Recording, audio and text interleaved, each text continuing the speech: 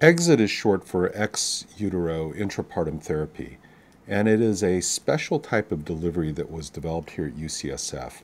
And what we use the therapy for is primarily for those fetuses that have been diagnosed with some sort of obstruction in their airway.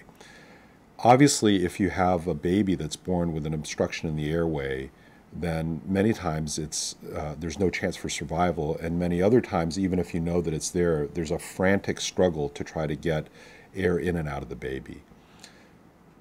Because of these difficulties, at UCSF we developed the EXIT procedure, which is a specialized, highly specialized form of C-section. So we partly deliver the baby. We leave the umbilical cord attached so that the baby can get oxygen from the mom, and then we establish the flow of air in and out of the baby.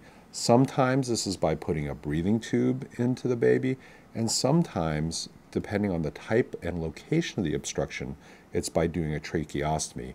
And this is a potentially life-saving type of procedure.